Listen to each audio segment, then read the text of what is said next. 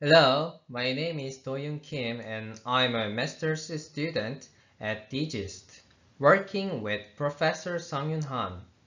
Today, I will talk about 16-core recirculating programmable silicon photonic MEMS. Programmable photonic array is a photonics counterpart of FPGA. We can say Programmable Photonics Array or PPA.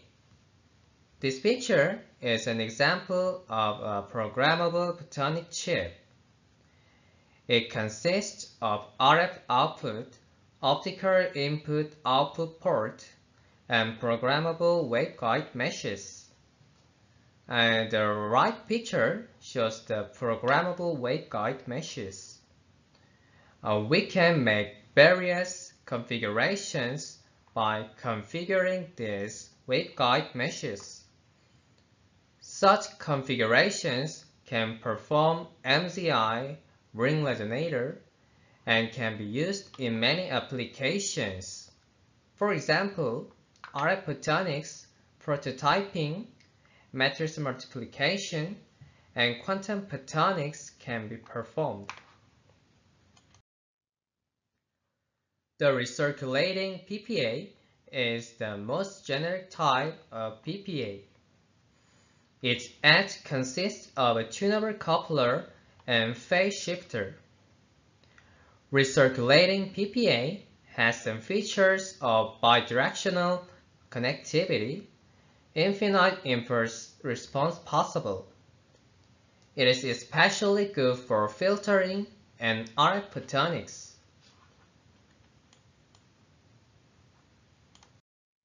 This slide shows the recent works on recirculating type PPA. These PPAs are great pioneering works showing the feasibility of recirculating PPAs. However, the scale of these works are not large. I believe the small scale is mainly due to the high power consumption and large footprint of the cores. One core of these consumes more than 10 milliwatt, and its footprint is larger than 2 square millimeter. This picture shows pioneering work from Professor Jose Kameni's group. They used the summer phase shifter for tuning.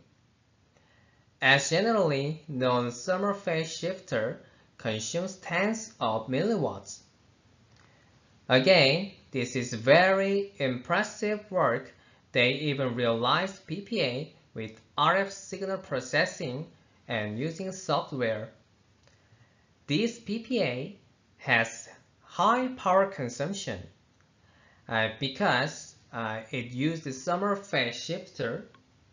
Also, this PPA has a large footprint because of using summer phase shifter and tunable coupler. The length of the edge becomes longer.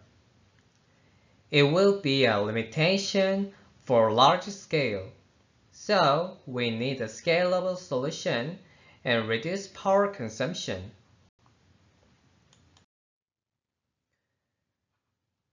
So we used MEMS. MEMS devices provide low power operation, and we can make the compact devices as previously proven by several works, including our PI's previous works. These are examples of silicon photonic MEMS devices. Left pictures are MEMS switches and right pictures are MEMS phase shifters. These devices using COM drive and MEMS cantilever. It can provide low power consumption and reduce the footprint. This is our programmable photonic array implemented using MEMS. I just took a video of moving it for fun. And I will show you details in next slides.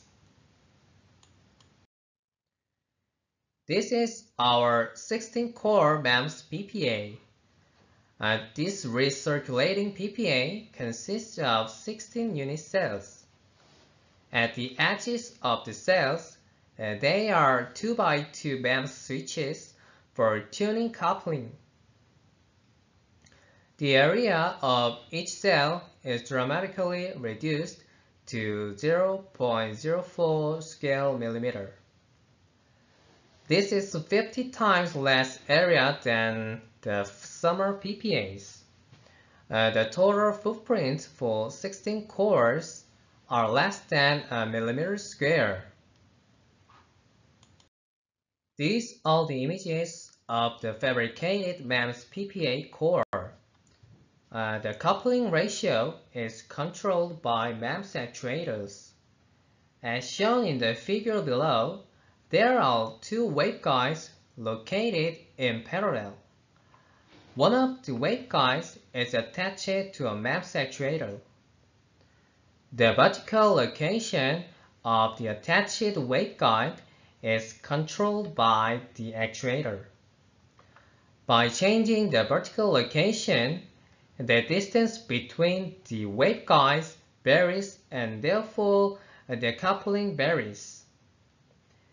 In this fashion, we can precisely control the coupling ratio from 0% to 100%.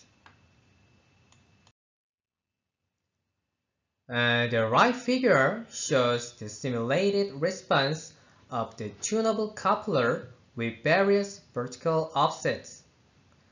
The length of the coupler we used is 100 micrometer, and by only changing 1 micrometer of vertical offset, we can have full tuning.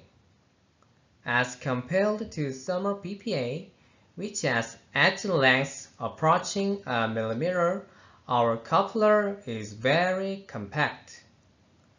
As the area is proportional to the square of the edge length, our approach has a huge advantage in footprint. This slide shows details of the working mechanism of our MEMS actuator. We utilized electrostatic cantilever type actuator, which is shown in the left figure. The cantilever is initially lifted about 1 micron. The cantilever is brought down by the electrostatic force between the cantilever and the substrate when voltage is applied. These are the configurations that can be made by our PPA. Multiple configurations, including single ring, CLEO, add drop filter, MZI are possible.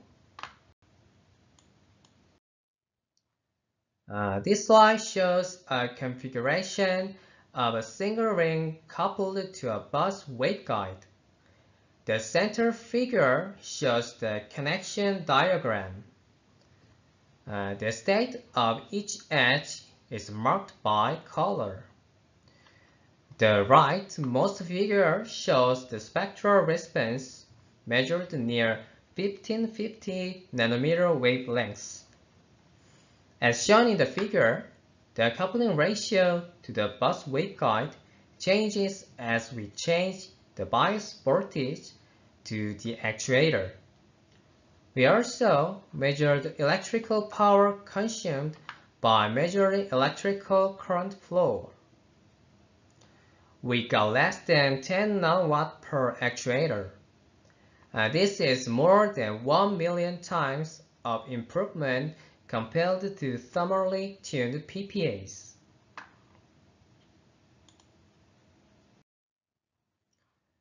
This slide shows a configuration of two coupled rings coupled to a bus waveguide, or namely two ring CLEOs.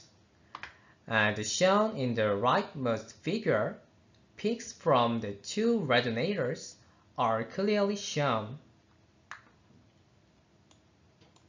In this slide, we extend CLEO configuration to 4 rings. The measured spectral response graph shown on the right clearly shows the resonance dips from the 4 rings. In this slide, we have 2-ring crow but with add-drop configuration. Now, 2 bus waveguides are coupled to each resonator. The measured spectral response is shown on the right. Our next step is to add phase shifter to our PPA in the empty hexagonal area marked in the figure. Several MEMS phase shifters have been demonstrated so far, and some of their footprints are smaller than 100 micron by 100 micron. So we should be able to pack them into the hexagonal empty area.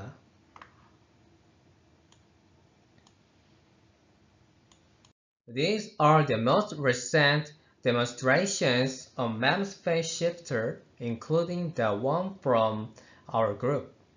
The process flows are pretty much similar to the PPA, so integrating MEMS phase shifter shouldn't be a large issue.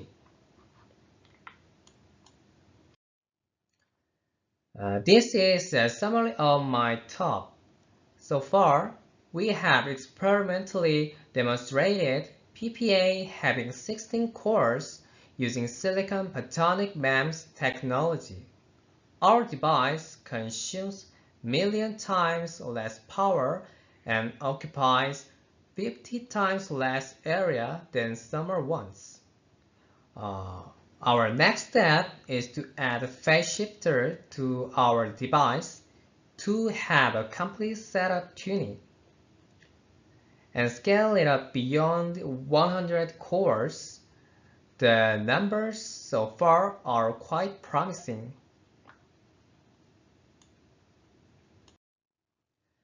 This work has been done by collaboration with Professor Kyung-Sik Yu at DGIST and Professor Kwok in EPFL. This work is supported by Samsung Science and Technology Foundation, KIST Center for Quantum Information, and National Research Foundation of Korea. And thank you for listening.